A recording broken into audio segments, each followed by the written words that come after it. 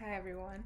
So today I'll be reading a few poems for the Poetry Project's House Party series, which I'm really grateful to be reading for.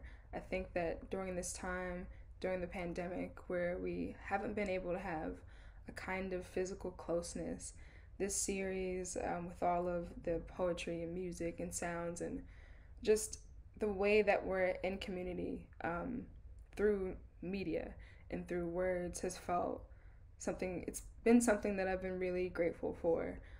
So I just want to say that I'm glad to be a part of that. I have a book coming out this fall, which these three poems are from that book. It's called Speculation, and that book will be coming from Autumn House Press, so be on the lookout for that in the fall. Okay. The precision of matter. We have to be specific about who wants us dead and how and where and at what time.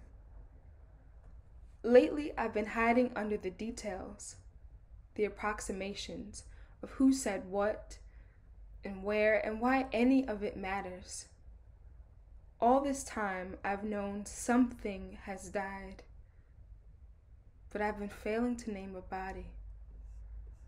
It's possible that none of this matters. Not the size of the dean's office, not the weight of being alone, or even how beautiful the sky looked night after night after night. It's possible that none of this matters.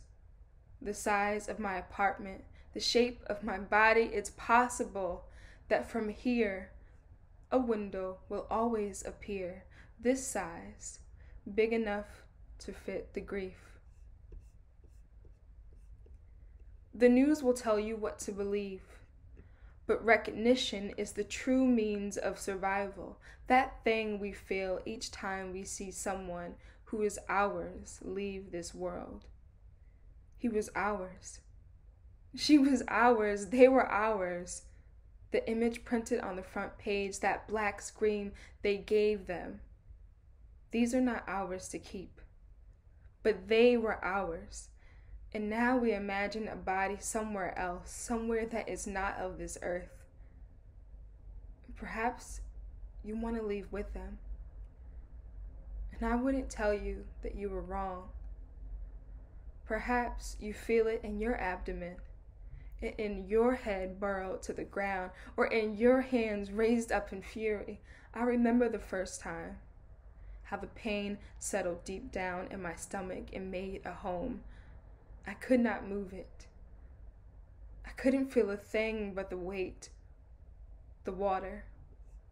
First, the sharpness of the mind hides the body, reduces your skin to ornament.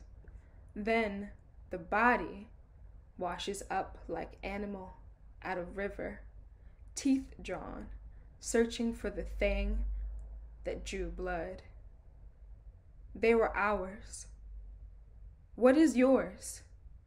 What is yours? What is yours? And this last poem is called The Flight of Hydrangea. Of my first time flying, I remember the sky, white clouds of hydrangea and pink swirls that looked like smoke, cooling off the Florida coast. Sweet water, it must be, and the green and peach houses getting smaller by the mile, an infant latching onto his mother, mouth open for food. Ain't no food on this flight, child. Something too heavy. Call it turbulence, call it God, call it to the wind. It was 7 a.m. when I finally understood the danger. It's not the shaking that does the damage. It's what this all means for the vessel. Just how it's not the pain that does the damage, but what this all means for the body. Perhaps we meet water. Maybe we all die. Maybe I get what I've been asking for. But suddenly, all the waiting stopped. The long wait of this plane, of the sky, of my body.